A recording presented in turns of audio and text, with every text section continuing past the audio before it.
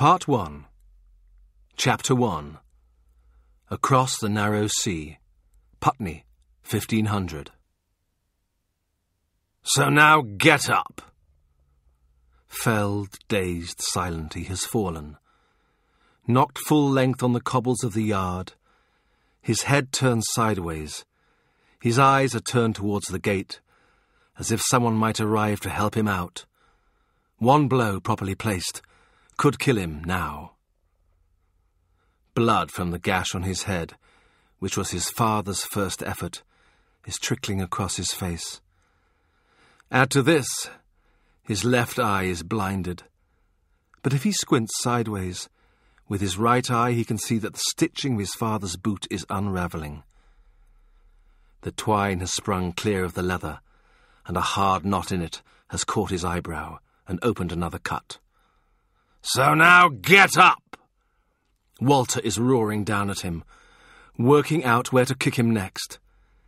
He lifts his head an inch or two and moves forward on his belly, trying to do it without exposing his hands, on which Walter enjoys stamping. "What are you, an eel?" his parent asks.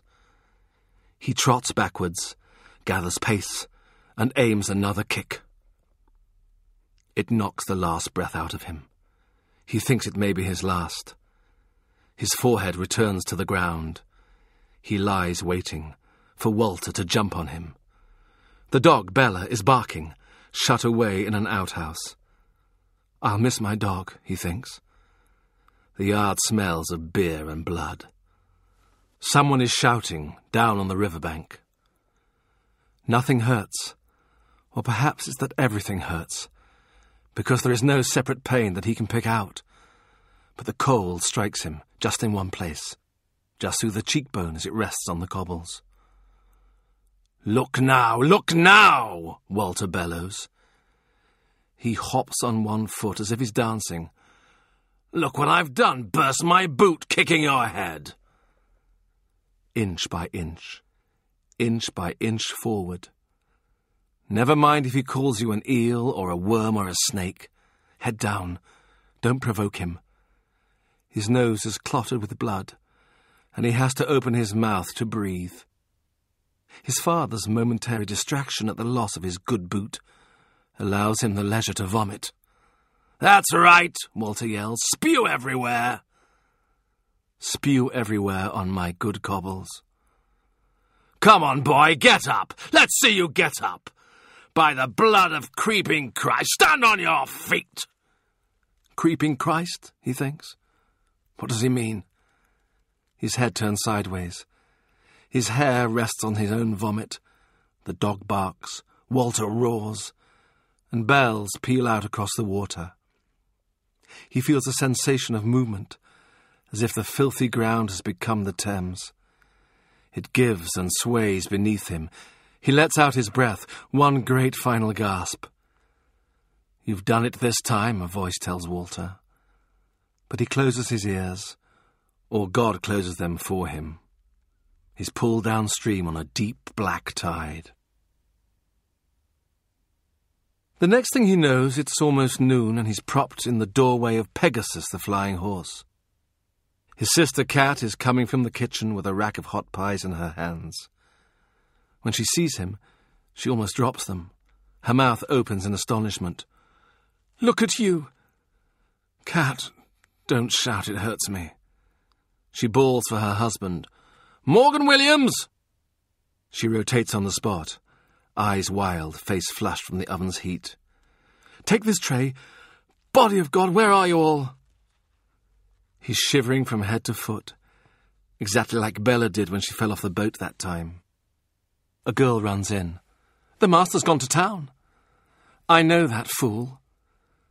The sight of her brother had panicked the knowledge out of her. She thrusts the tray at the girl.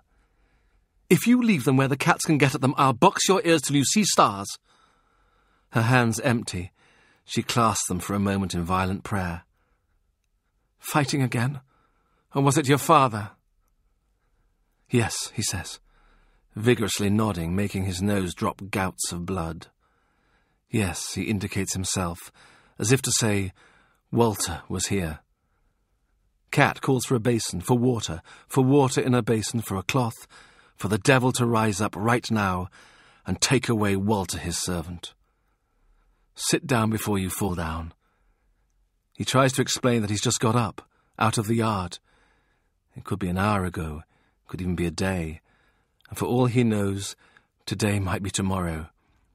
Except that if he had lain there for a day, surely either Walter would have come and killed him for being in the way, or his wounds would have clotted a bit, and by now he would be hurting all over and almost too stiff to move. From deep experience of Walter's fists and boots, he knows that the second day can be worse than the first. Sit. Don't talk, Cat says. When the basin comes, she stands over him and works away, dabbing at his closed eye, working in small circles round and round at his hairline. Her breathing is ragged, and her free hand rests on his shoulder. She swears under her breath. Sometimes she cries and rubs the back of his neck, whispering, "There, hush there," as if it were he who were crying, though he isn't. He feels as if he's floating, and she's weighting him to earth. He would like to put his arms around her and his face in her apron and rest there listening to her heartbeat. But he doesn't want to mess her up, get blood all down the front of her. When Morgan Williams comes in, he's wearing his good town coat. He looks Welsh and pugnacious. It's clear he's heard the news. He stands by Cat, staring down, temporarily out of words, till he says, "See!" He makes a fist and jerks it 3 times in the air. "That," he says, "that's what he'd get. Walter, that's what he'd get from me." "Just stand back," Cat advises. "You don't want bits of Thomas on your London jacket." No more does he. He backs off. "I wouldn't care, but look at you, boy. You could cripple the brute in a fair fight." "It never is a fair fight," Cat says. "He comes up behind you, right, Thomas, with something in his hand." "Looks like a glass bottle in this case," Morgan Williams says. "Was it a bottle?" He shakes his head. His nose bleeds again. "Don't do that, brother," Cat says. It's all over her hand. She wipes the blood clots down herself. What a mess on her apron. He might as well have put his head there after all. "I don't suppose you saw," Morgan says, "what he was wielding, exactly." "That's the value," says Cat, of an approach from behind. "You sorry lost to the magistrate's bench." "Listen, Morgan, shall I tell you about my father? He'll pick up whatever's to hand, which is sometimes a bottle, true. I've seen him do it to my mother, even our little Bet. I've seen him hit her over the head. Also, I've not seen him do it, which was worse, and that was because it was me about to be felled." "I wonder what I've married into," Morgan Williams says. But really this is just something Morgan says. Some men have a habitual sniffle, some women have a headache, and Morgan has this wonder.